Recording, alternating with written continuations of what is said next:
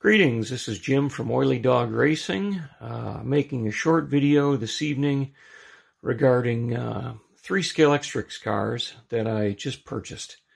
We've got Mario Andretti's 1978 Champ car, we've got a Ford Anglia, and the mighty Checker Cab. You rarely see these 3 on the track at once, but it's all in our imaginations. So, let me first start off with Mario's car. The packaging on this is really nice.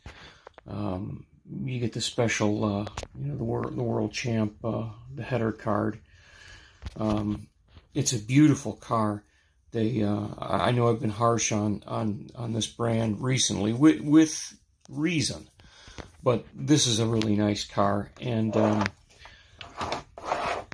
it's got, let me get a tech block here. Sorry, folks. I'm still working with my camera phone, so bear with me. And you know what? Look at this. Yep, there's another one of the oily dogs. He must want something. Okay, come on now. Oh, wow, the guide flag. Look how far back the guide flag is. That's incredible. So maybe she's going to overhang the tech block a bit. Let me get a little bit of light here. Okay, so finish on this is really nice. The wheels are sharp. The printing is nice. The detail is nice. It's a good looking car. My only complaint with all 3 of these cars, and a few that I've had lately, well, I've got a couple complaints, but the only ones on these is they're covered in fingerprints when I buy them. So when they're putting together at the factory, who knows if they just had a hamburger and then decided to go back to work and putting cars on, but, there's greasy smudge prints all over, insides and outsides. It wipes off with a microfiber cloth, but, still, that's presentation. That's showing your product to your consumer, and I surely wouldn't want that. But this is a real peach of a car. Don't know how it handles. We'll find out. But back to the undercarriage. We've got that guide flag set pretty far back. They probably did that for clearance and to make it look realistic. Big magnet in there that will be coming out for my use. And it appears to be a slimline. Oh, I'm going out of focus. Bear with me. A slimline motor, which I could see for a car being of this size. The rear end is very accessible. You can really see what's going on there. Typical plastic bushings and a plastic crown gear. But that'll be easy to remove and put a set of urethanes on there and true them up once these rubber tires have seen their better days. So that's Mario's car, and really nice. Okay.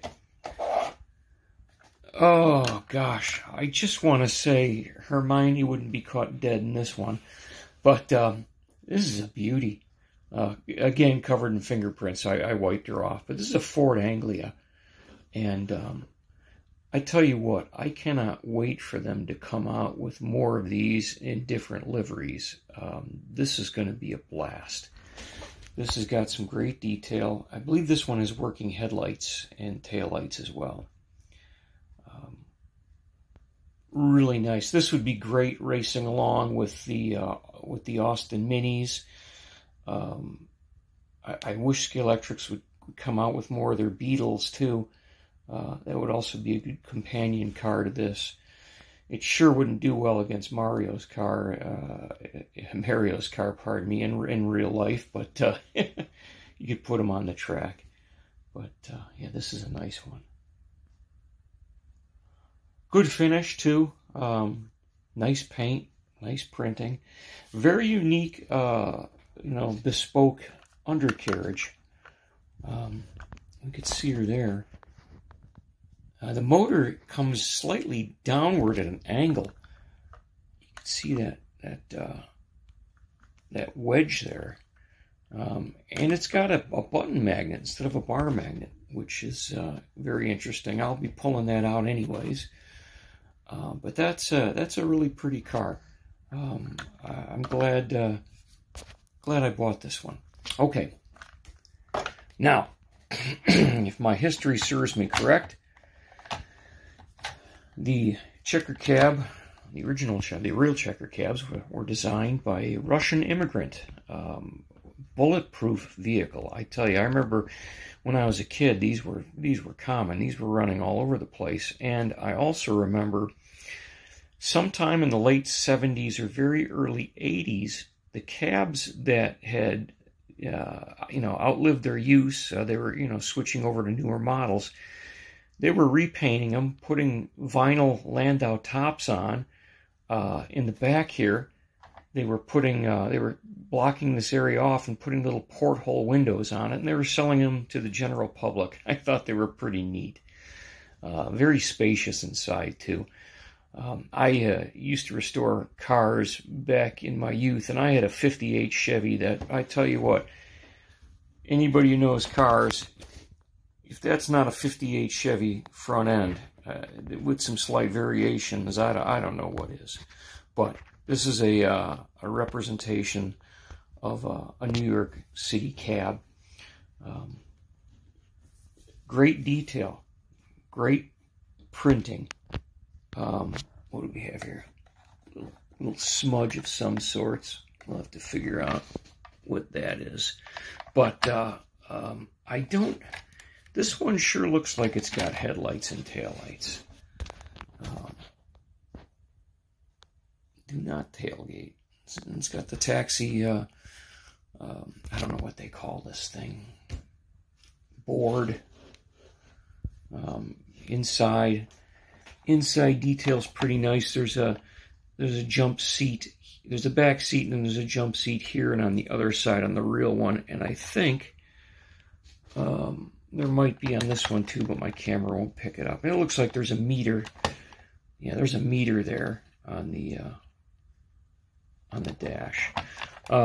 Again, bespoke chassis for this one, bar magnet, sidewinder. Looks like it's got a standard size motor in it. I bought two of these because, well, I tell you what I'm going to do. I'm going to create when the guys come over, and the family too, we race downstairs. We race, all sorts of 1978 and back vintage cars, because when I vintage raced, I raced in a vintage class. I like the older cars. There's something about them. So what we're going to do with these checker cabs is I'm going to set up kind of a game where we're going to race on Suzuka, but at some point after a certain amount of laps, you got to throw a 6-sided die, and there'll be a chart that'll tell you what you need to do at that point. So, for instance, you do your laps, you throw your die, and you find out, oh, I got to go pick up, a figure over by the hairpin, and you stop by the hairpin and you pretend you load your figures, and then you take them to, whatever the next stop would be on that, die cast. And I think it's going to be a ball, kind of like racing to the airport kind of thing. But when I perfect that system, I might make a video. It's just for fun, So that's the checker cab.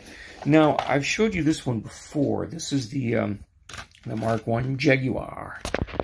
I bought a couple extra because I'm going to strip these down and paint them in different liveries. I'm going to do one in all British green with green spoke wheels, and the other one I'll be doing in maroon with the maroon spoke wheels to represent actual historic racers.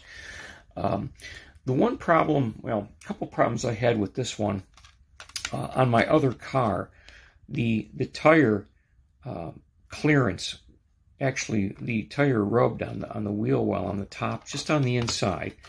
Let's see, if it's not this one. You can see there's a little bit of gap. Oh, she's rotating. Sorry, I'm doing this with my phone. There's a little bit of gap between the wheel and the tire on this car, but on, here we go. On this particular one, you could see the tire is actually going to rub on the inner wheel well. And you can't really, and these wheels are spaced out too, and I don't want to try to push them in any further. So what I did is I had to chamfer. I took my my little rotary tool, and I beveled this edge on the inside, so it didn't affect the outside, but I cut it on the inside to make clearance. So I did that. Then it worked out fine. But here's another quality issue. You've got a beautiful, beautiful front end. I don't know what this decorative rope is called, but you see it's not quite square on this one, and this one. Let me move the light over here. This one is even more cocked off to one side than the other. You know, am I nitpicking? For $65, you're damn right I am. I will say this though. This car has got the brightest headlights I have ever seen on a slot car. This is a absolute joy to, you know, turn the lights off and do some night racing with, because the headlights almost throw a beam that I would consider, you know, a scale realistic beam. Pretty sharp. But those are the cars that we got in the mail this week. We got Mario Andretti's Champ car, Lotus 79. We've got the Ford Anglia and the mighty checker cab. So I haven't given up on Scalextrics. You know, I love their cars. I just want them to focus on quality and to do it right. But anyway, those are the cars. I hope everyone has a pleasant day or evening or whenever you watch this video. And again, thanks from Oily Dog Racing. Bye-bye.